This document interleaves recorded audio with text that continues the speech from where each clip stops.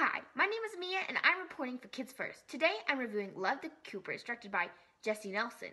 Love the Cooper is a holiday comedy full of subplots that got many of the people in the audience laughing.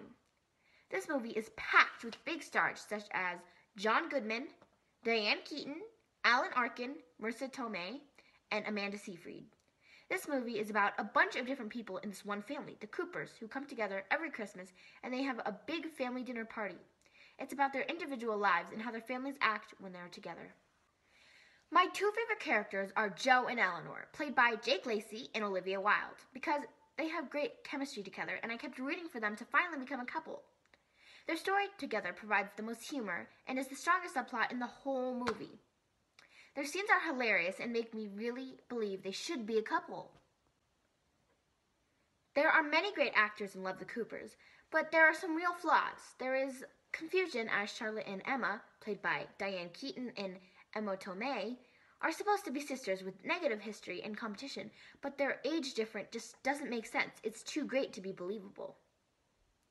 Also, I am disappointed that some of the big stars aren't used to their best potential. For example, Amanda Seyfried, a great actress from Mamma Mia, isn't in a lot of scenes, and Steve Martin is only used as the narrator. This leaves me wanting more.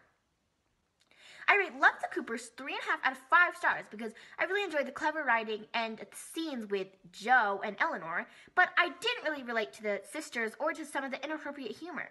I recommend the ages 12 to 18 because there is some extreme kissing and inappropriate behavior in public for the sake of getting laughs.